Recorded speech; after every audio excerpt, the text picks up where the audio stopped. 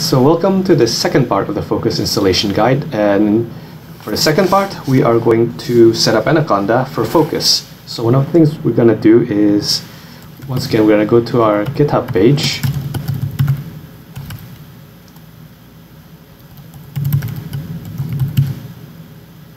For downloading FOQUS, and we're going to scroll down to the Getting Started Install section, and we're going to click installation link, and here we see the installation guidelines, and assuming you already have Anaconda installed, so we're going to scroll down,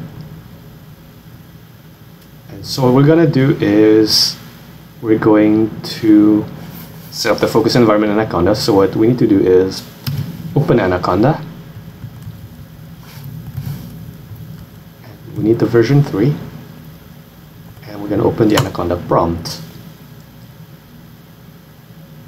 So one of the things we're going to do is we're going to type these codes in. So conda create -n focus python equals 3 pip.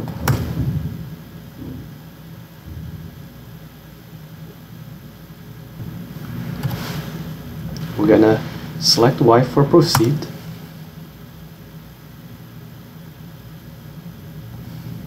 Alright, so we've done the first part. Now what we're going to do is we're going to activate the environment for Windows. So we need to type in conda activate FOQUS, the second code shown right here.